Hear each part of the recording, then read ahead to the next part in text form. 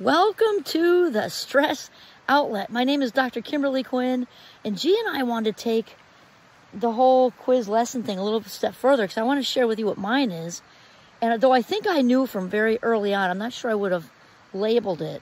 I definitely knew, definitely in college and after that, and I'm still a work in progress with it, to be honest with you. So I think I'm like at a 9.8 out of 10, but there's still that 2%.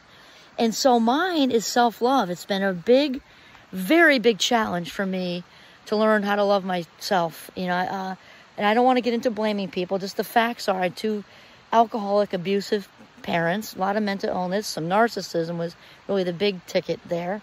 And just a lot of not a lot of mirroring of my own value and things like that. So when that doesn't happen from your parents, that's something you end up working through later on. And even my own mother told me I should have been an abortion, so that's kind of a lot to work through. So I've kind of known this for a long time. These quizzes keep coming.